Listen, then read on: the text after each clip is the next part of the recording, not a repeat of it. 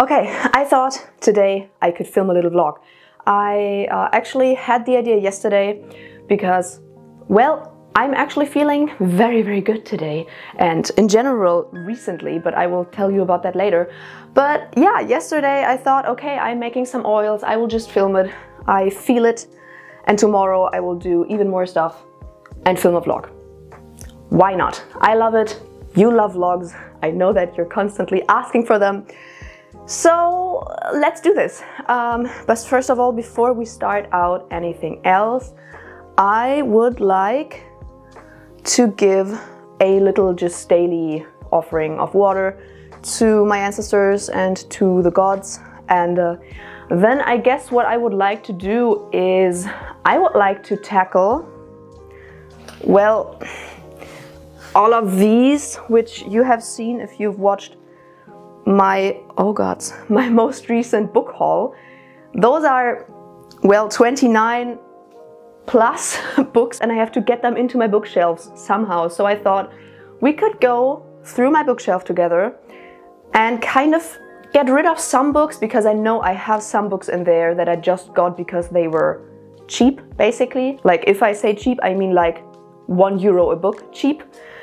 So let us go through those books. Maybe let us even mark the books that I have not read yet, because I sometimes forget, because I am chaotic. So let us declutter my books and get these books in there somehow and maybe reorganize or something.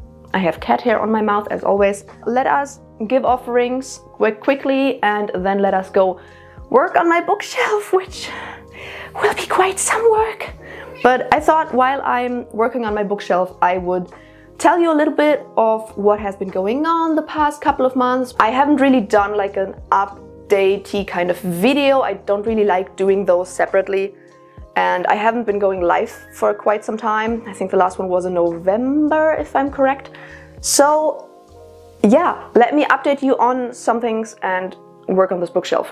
Let's do it.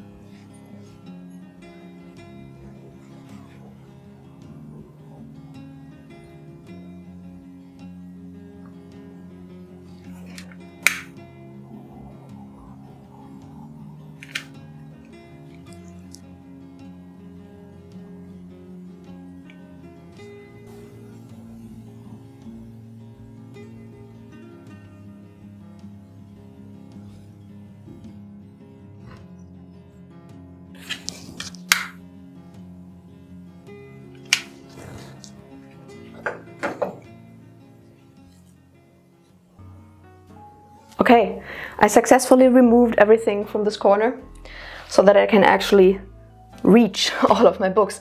But I guess I will just start by going through all the books, seeing which ones I don't want anymore, and then marking the ones I have not read yet. So let's just start up here.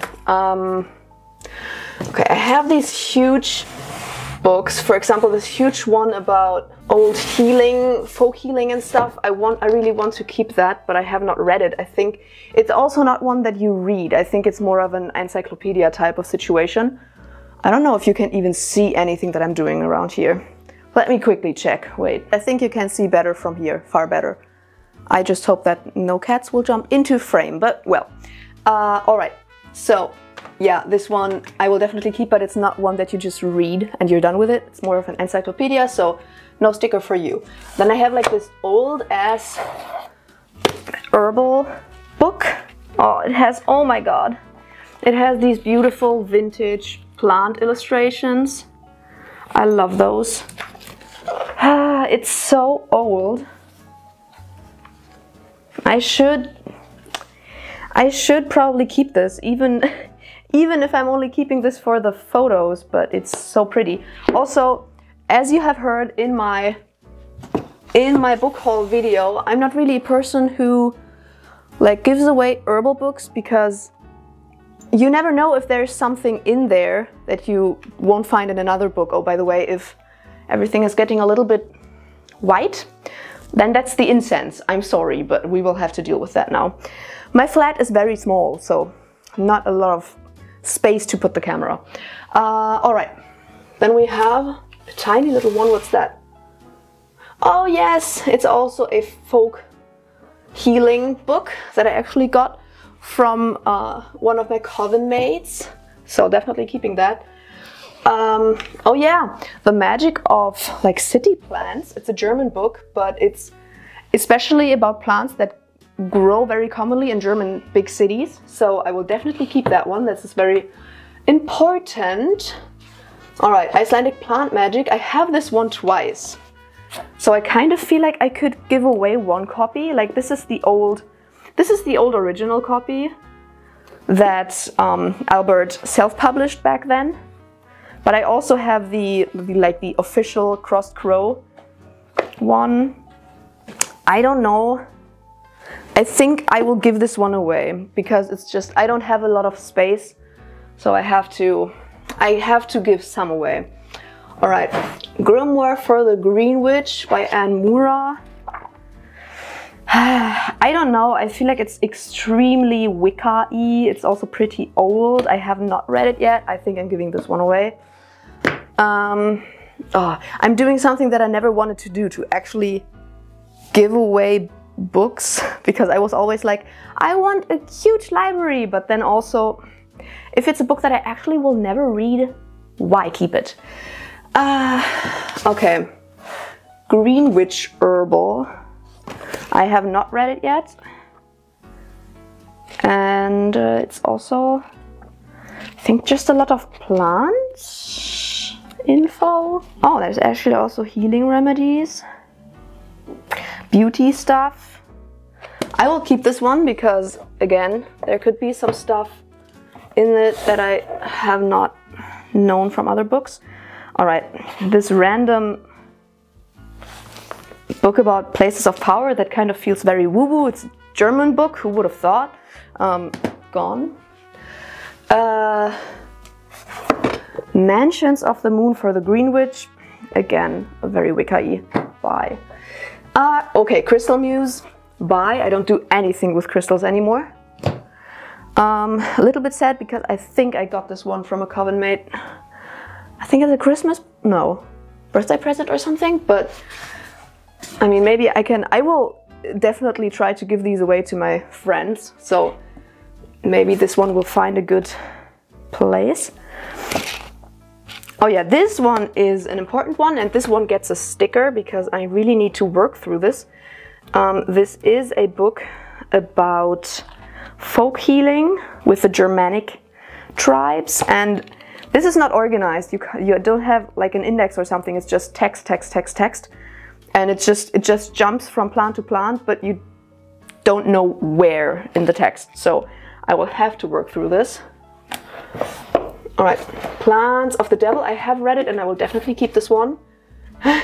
Lexikon der Heilstein is actually not even mine, it's my mom's, so I guess I can give this back to her. Crystal Gem and Metal Magic. This one can go. I guess I will stop talking about the books now and give you a little bit of an update, because that is what I wanted to do, right? So I will just go through this and not tell you too much about it. Okay, so first of all, I went to Egypt in December, like on the 26th we went, and we came back on January 6th, and that was insane. Like, it was so cool. We switched places every 2 to 3 days. That was amazing. Have I read this one? I don't think so.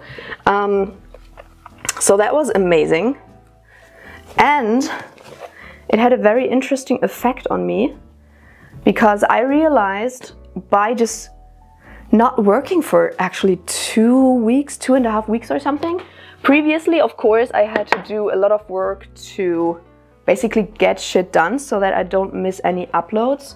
But I wasn't working for 2.5 weeks, and that has been the first time since I launched my channel, which is now 3 years ago? I think 3 years. 2 years? I don't remember.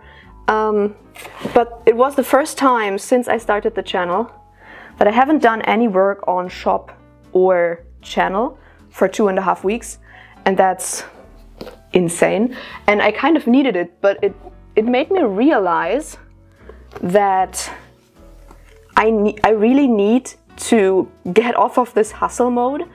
I was so relaxed, I slept better, my digestion was better, overall my energy was up. I think I had 1 migraine in these like 2.5 weeks, so it was just insanely great. So yeah, now I realized that I really have to step back. So just so you know where I was before, I am working my day job 4 days a week, and then I was always doing 8 hours of work for YouTube every week and then 8 hours of work for the shop every week. So I had effectively 1 day off a week, and of course that day then ended up being full with either social interactions, because when are you doing it if you're not doing it on this one free day, or it was just getting things done, running errands, things like that. So I didn't really have any effective relaxing and unwinding time, and I was constantly stressed, I was constantly on edge, just also being like aggressive for no reason, crying for no reason, because I got so enraged by stuff that's just stupid, just because I was under constant stress. And all of the stress suddenly like fell off to a, I feel like kind of healthy level. So I was in a very good mood, my creativity came back, everything came back. So that was amazing. But yeah, that meant that now that I came back from Egypt, I had to kind of re-evaluate what's actually important for me and if I want to go back to the hustle mode that I was in. And I decided that I don't want to go back to the hustle mode. So having regular uploads on YouTube, that is what is important to me. So I will definitely stay on track with working for YouTube 1 day a week. But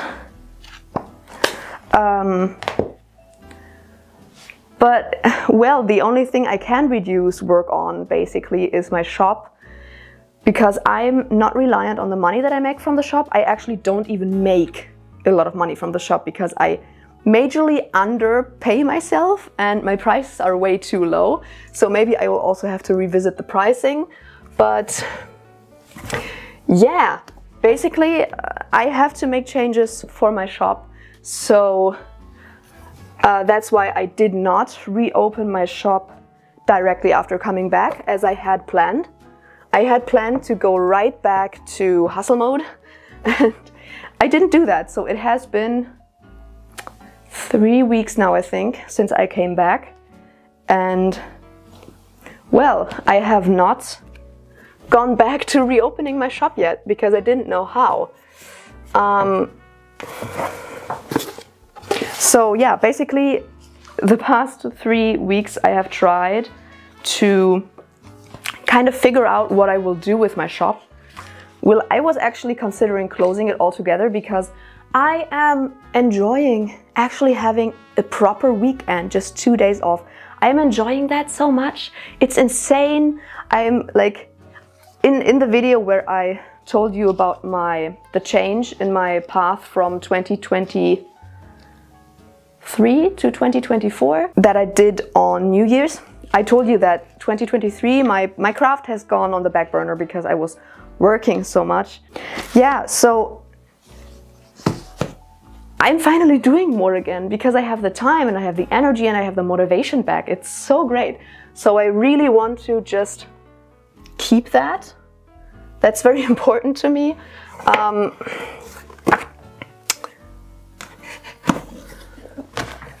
So yeah, that is what I'm working on right now. I still have not reopened my shop, and I think I will do it on the next new moon. So that would be, I don't know which day, I will pop it on the screen.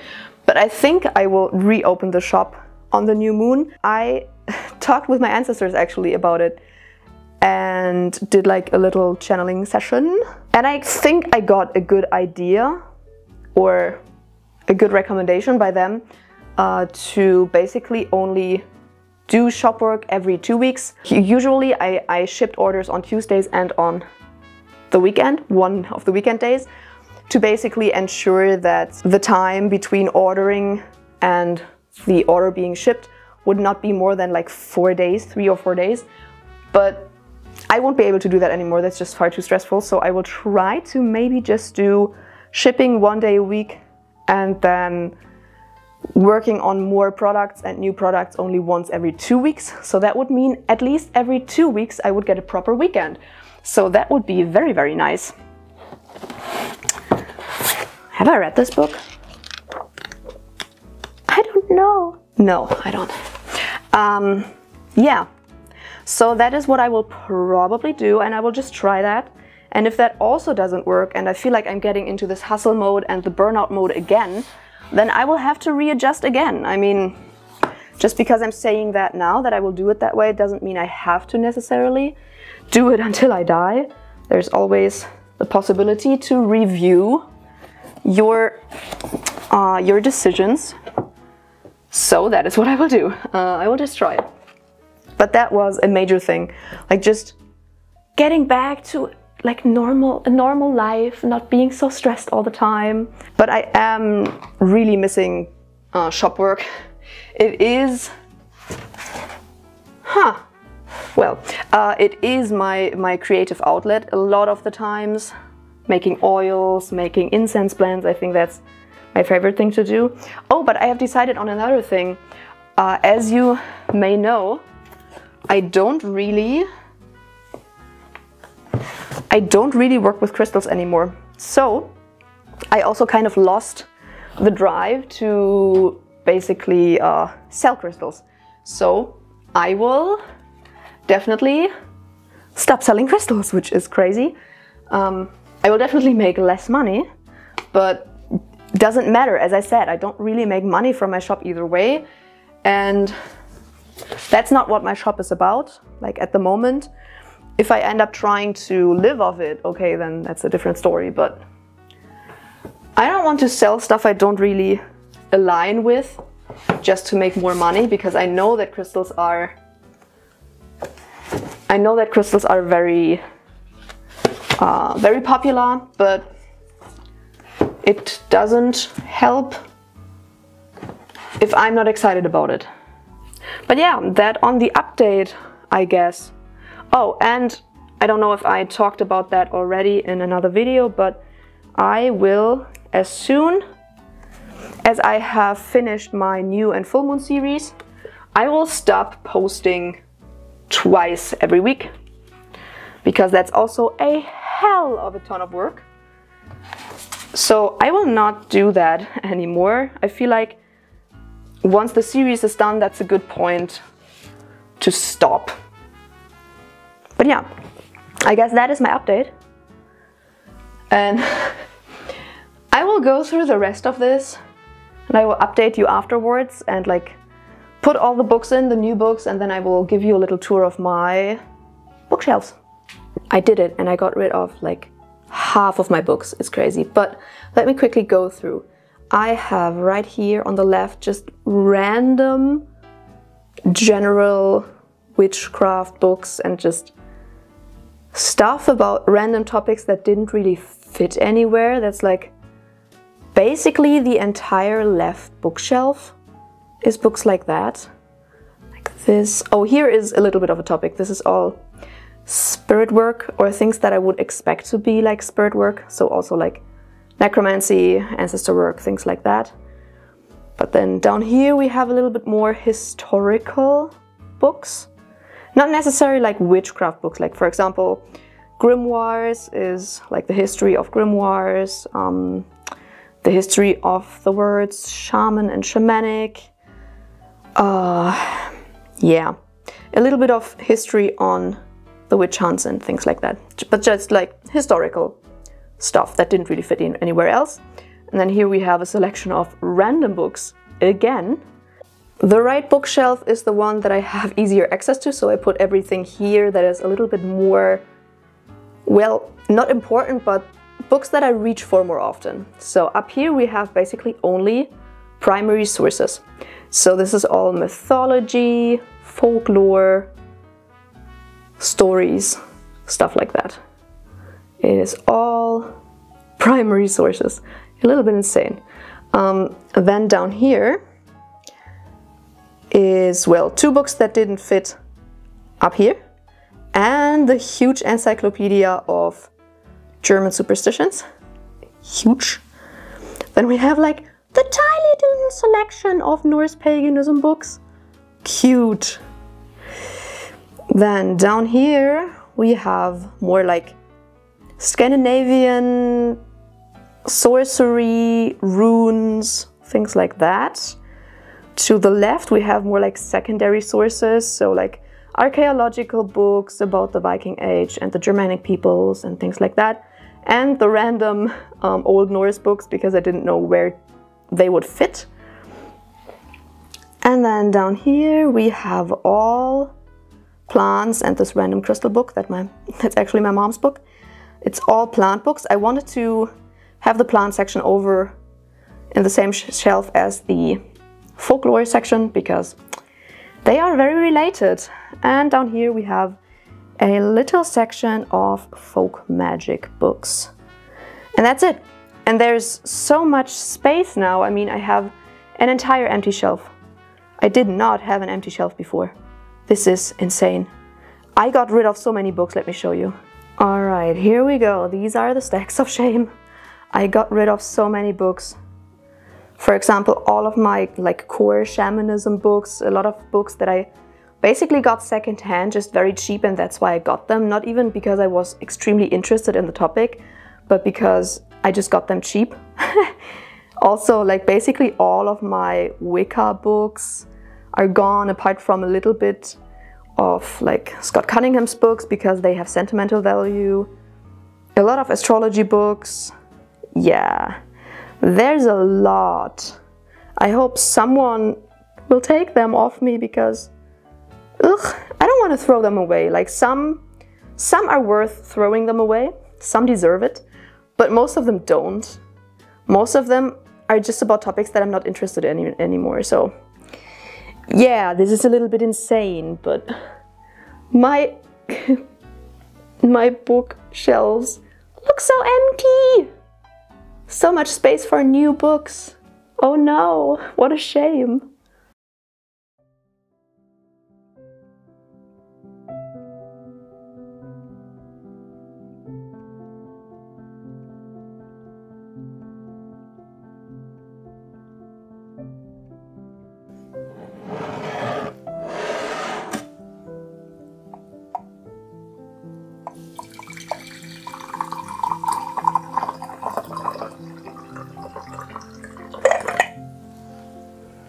Okay, I thought I would continue working on my new black book a little bit again.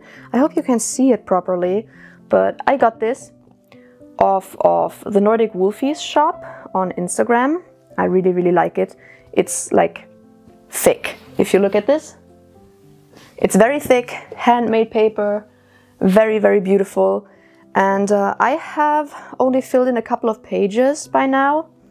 And yes, I know, I'm starting new black books or grimoires or whatever you want to call them all the friggin' time. The only thing I really stick to with filling it out is my practice journal, basically, where I always write down my experiences with spirits and stuff and readings and everything. But I just want finally a book where I can put down my spells, the ones I know that work well, my recipes for oils and incense blends and stuff like that.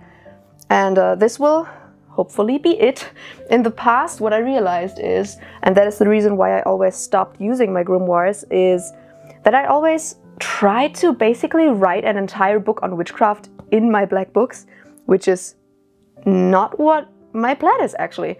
I just want to write down my stuff. So it's also not pretty, because that is not what I'm aiming for. It's not a pretty book, but I don't want you to like grimoire shame me, you know, because I'm just writing shit down. I'm not like making it aesthetically pleasing or anything like that.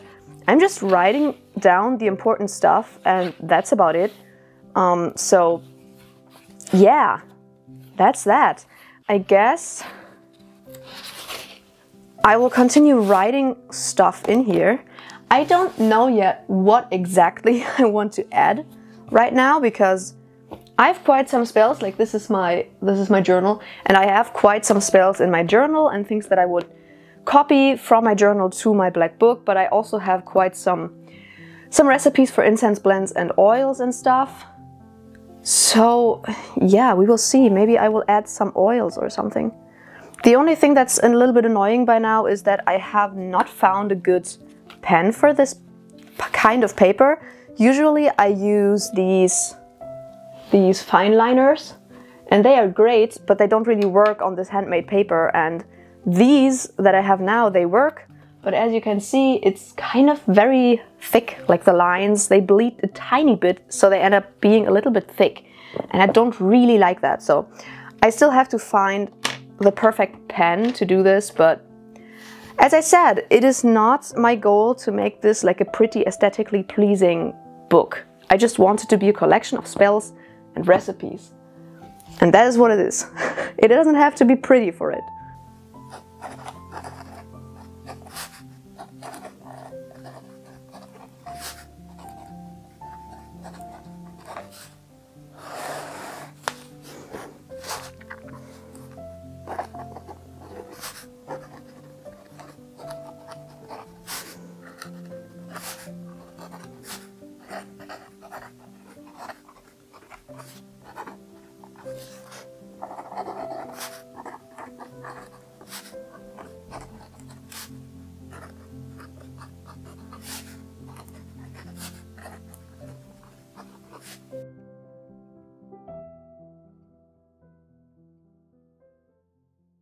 Alright, I took a little bit of a filming break to run some errands, basically bring some things to the post office, get some groceries. I had dinner and watched a shit ton of Trixie Mattel videos. Not very interesting, so I didn't film it. But I have two things that I really want to do today still. The first thing is that I started a spell yesterday that I need to continue today. It's my favorite spell I've ever cast. The first time I cast it was in October 2023, and I just realized that my pants have a hole in them. That's so sad. But yeah, I cast the spell for the first time last October, and it was crazy successful, a very successful success spell. So that was nice. So I thought I would use the Leo full moon energy to do it again, basically the exact same thing. I won't show you exactly what I'm doing because it's pretty boring. Like the main event happened yesterday, so I'm just continuing the spell basically, but I will tell you a little bit of the material that I used, not like the chants that I use because that is my personal thing, but I will tell you about the material because it's a very, very basic spell. Very basic, but very effective. Yeah, and afterwards I really want to do my Yule Blót. So if you haven't watched my Yule video, first of all, you should do it. But if you have watched it, then you know that it wasn't necessarily always celebrated on the winter solstice. One of the sources that we have says basically that it was celebrated on midwinter, and that would have been like the first full moon after the second full moon after the winter solstice, something like that. But it would be this full moon now, so it would actually have been 2 days ago. 2 days ago I didn't have the time, yesterday I didn't have the time, but today I do. So I really want to do a big Blót today, not necessarily to one specific deity or entity, just like a general thing. I will probably address just like my main deities, the deities on in my hearth cult. I would like to do something for the land spirits, but that kind of feels weird doing it inside, so I will not do that. But I will definitely also include my ancestors in it. Yeah, let's do it.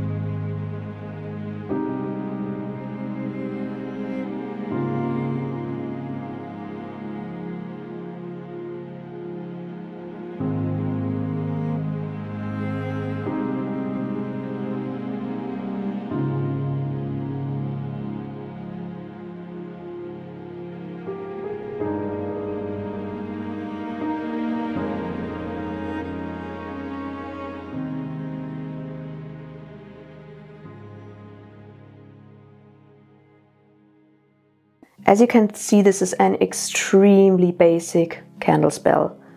Extremely basic. The only thing that I really added was 3 herbs down here, which is oak bark, dandelion flowers, and rowan berries, which one of them, dandelion, I only personally just associate with luck and success because I see them as very much a solar plant. But yeah, for rowan berries, or rowan in general, and oak, it comes from folklore, Scandinavian folklore, so that's why I used those very effectively. And on the candle, I basically only used my energy and then, wait, my focus, my liquid luck oil that I also sell on my shop. Very nice success and luck oil, and my blood. And then I basically only use a chant to charge the whole thing, and that's about it. And with a candle this size, I usually do it 3 times in a row, so 3 days in a row. And that's about that. Yeah, not very fancy, very basic, but very effective. So if you want to try that, give it a go.